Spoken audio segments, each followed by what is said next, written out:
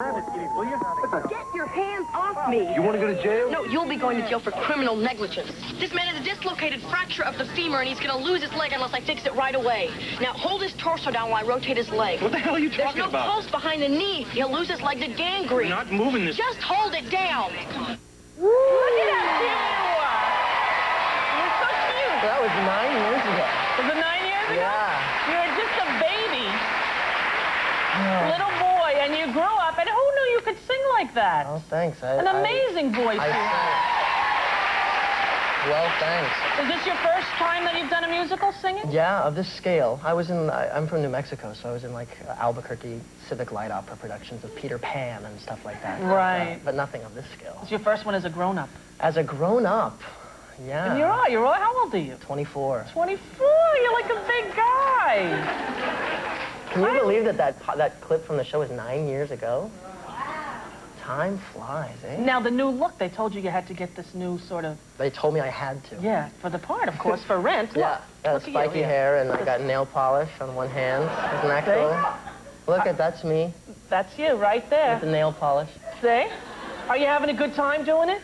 Ah, it's awesome. It's a terrific show. It's a wonderful music to be able to sing, and it's like an event. People are really moved by the show. It's a beautiful thing.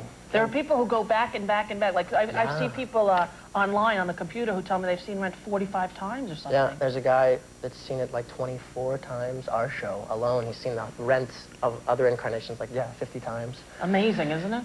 Yeah, but it's a show like that. It has great messages about life, and it speaks sort of from and to this Generation X. It's wonderful. And you're in the LA company. Are you going to come to New York, you think, or? I doubt it. No? No. We'd like to have you here. You know what? I'm physically just worn. It is very tiring. It's like you're an athlete, much more than an actor. Because on this, they powder you up and they make you look good. And if you're not in a good mood, you can sort of just, get the energy up for an hour. But we have to jump around and sing, and we have to rest our voices, and my knees going out, and you have to stretch and eat protein-filled food so that you have high energy.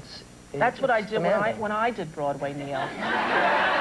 I did that for the first, 3 months. I was like, I have to stay in shape. I'm not going to have You ate a lot of red snapper. I had red snapper. I was feeling... By the 6th month, intermission, I'm like a beer and a burger. I can't do this anymore. It's hard. It's very tiring. It is. It's draining. Now, I understand that you were a little hurt by me once. I was. Now, Neil, I do not believe you're remembering it correctly. Okay, let me just say, I'm a big Rosie O'Donnell fan, and was before the show even happened. All right. We were on David Letterman together. That's right. And you were first, and I was second, and I was so excited to be able to meet Rosie O'Donnell. It was really fun. And so you did your little segment and left. You didn't say hello. You didn't come, anything. You were busy. You had your little people that you had to meet and whatever. So then, I was shafted once already. Then I went and saw you in Greece. You were very nice. Backstage, you took me back, and we talked in your dressing room. I felt like I knew you, Rosie. Yeah, we were close. You told me a story that, that people write you letters, and they send you pictures and say, you brought me up on stage, and we did the dance, and you kissed my cheek, and I'm never going to wash my cheek again. Yeah. I thought that was so cute. So I went into a little photo booth in the East Village, and I took a picture of myself like this.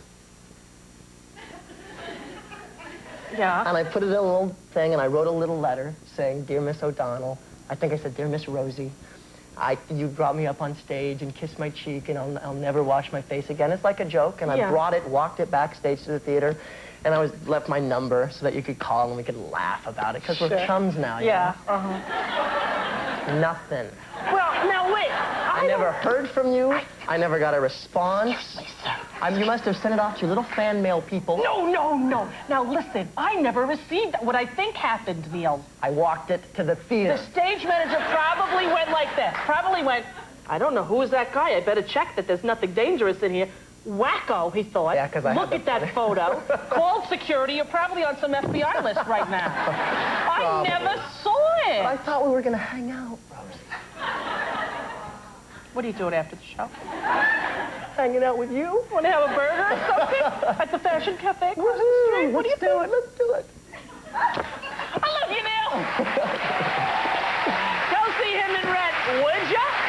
Hey, tell us about your new movie quick. I forgot. Oh, yeah. Hey, I'm in this movie, Starship Troopers. It's a big science fiction epic that Paul Verhoeven directed about a bunch of intergalactic kids that go and battle these bugs from another planet. It's in the future. It's really, really graphic, and the special effects are unbelievable, like nothing I've ever seen. And when does it open? It opens November 7th in 2 weeks. But you can't really come back because you're doing Rent in L.A. Indeed. So we'll talk about it now.